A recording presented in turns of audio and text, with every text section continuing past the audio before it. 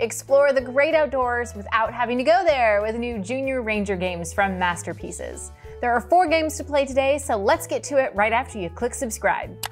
In both Dino tracks and Poop tracks, kids ages 6 and up have to follow the tracks and spot the dinosaur or animal. The goal is to complete scenes of 3 cards featuring the animal or dinosaur in their habitat with the correct tracks. The difference between the games is that the dinosaurs have eggs in their habitats, while the animals have poop. Each player gets a certain number of cards, and all players must place their cards face up in front of them. Take turns spinning the spinner and doing the action you land on. For instance, draw 1 card, steal a card from another player, or skip a turn. Once you've completed a set of 3 cards, those can no longer be swiped or traded. When the last card is drawn from the draw pile, the game ends and the player with the most completed scenes wins. These games also have a study guide in the back of the instructions with more information about the animals and dinosaurs. Grumpy Old Bear is an Old Maid-style card game for ages 4 and up.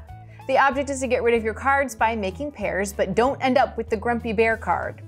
Players take turns offering their hand of cards face down to the person on their left. That player then selects a card from the offered hand without looking and adds it to their own hand.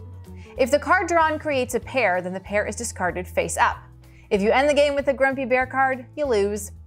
Slug Bug State-cation takes players ages 5 and up on a road trip across the United States.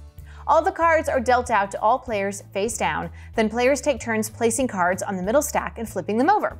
If a Slug Bug card appears, be the first to slap it. You then get to take the whole pile. There are 2 ways to win the game, being the player with the most cards or lining up your state cards to see who has the longest road trip. Use the map to see which of your states share borders and therefore can be lined up.